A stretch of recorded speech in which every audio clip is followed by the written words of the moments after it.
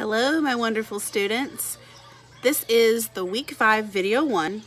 It is a short recap of last week's lesson with an introduction to this week's story, which is All Types of Trouble, Episode 5. Last week in Episode 4, Zane and Quinn lost all of their creatures as they escaped out the front door with Carl. They went to a bowling alley across the street and were having the time of their lives. Did you know that Grampires love bowling?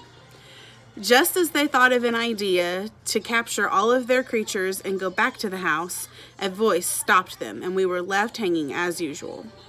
This week, in Episode 5, we discover that the screeching voice belongs to a little boy who wants to keep the creatures in the bowling alley because they're making his party exciting.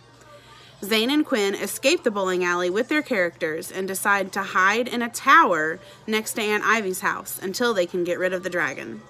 When they return to the house, they discover a message waiting from Siri that Aunt Ivy will be home very soon.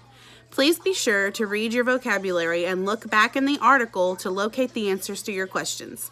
Feel free to complete the puzzle as an extra activity.